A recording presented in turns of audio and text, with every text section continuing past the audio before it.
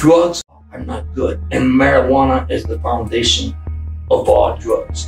It is. I'm telling you it is, because I experienced it. It's the foundation of all drugs. And it leads to the next thing, because what I learned in my studies of dealing with this is that they want to get the first high that they ever got. So if you want to get the first high you got, if you have to go to another drug, whatever you have to do to get this high, you're going to get this high, because after a while, it's like with anything, you get immune to it. And now I'm immune to it, I need something else.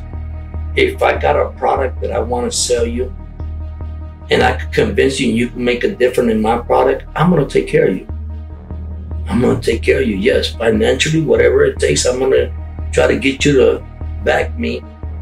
And if you contribute to me selling my product, of course, I'm going to come talk to you about selling my product. It's even the same thing with a drug dealer, basically.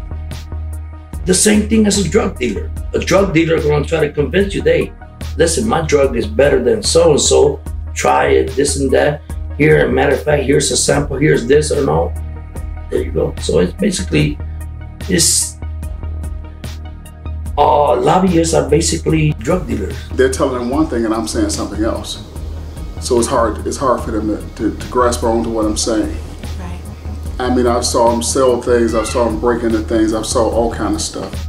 Wake up, people. Wake up to the realities. I mean, we could have our blinders on for as long until they hear something. Then all of a sudden, oh, did you hear about Joey's kid? Or did you hear about Mimi's kid? Or my nephew?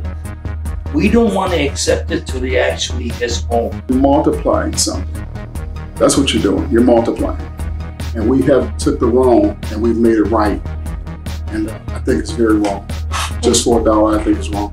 It's a lot of everybody at stake.